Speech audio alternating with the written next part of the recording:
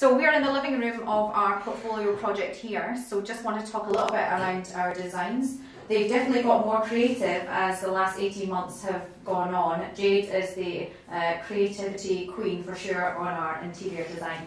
So in a lot of our projects at the moment we're doing panelled walls. It's a key feature at the moment in interior design, and we'll be utilising a really dark colour on this, so I think we'll go for black on this one. So we're not afraid to experiment with colour, for sure. And we're going to be putting herringbone flooring on this flooring here as well. It's just the old flooring in still. Okay, so we're just going through from the living room into the bathroom here.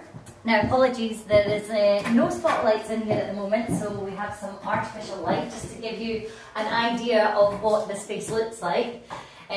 So we're actually really excited about this bathroom because it's one of the first bathrooms that we've sort of experimented with darker tiles. So we've gone for the darker tile floor right up through the wall as well. And there will be an artificial ceiling going in with the down spotlights coming through. And we've utilised the back space here. I'll have a double walk-in shower right at the back here. Before, the wall actually came quite a bit out from the back, and it was all just like dead space. There was an old storage tank, old water tank in the back, which was redundant. So we decided to pull that out, move the whole wall back so that we could gain this extra space for the walk-in shower, and I think it actually worked out really well. Okay, so here we are in the kitchen. It's almost finished. We tend to buy these portfolio projects or the projects for clients, and they can have quite small kitchen spaces. So like galley kitchens.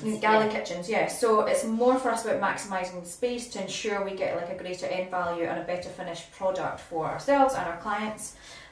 So I'll just talk you through like a little bit about here. Before we pushed out the wall here into the bedroom, so the bedroom's got a little bit of a cut out space there, but we thought it was better to have an integrated fridge freezer, more space in the kitchen than in the bedroom.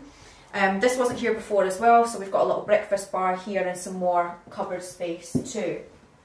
We've lowered the ceiling in here and adding spotlights again, just to bring a lot more light and bring it a lot more modern and up to date in the kitchen as well, and just doing the standard metro tile splashback around the back. So yeah, we're pretty happy with this kitchen and we can't wait for it to be done in the next couple of weeks.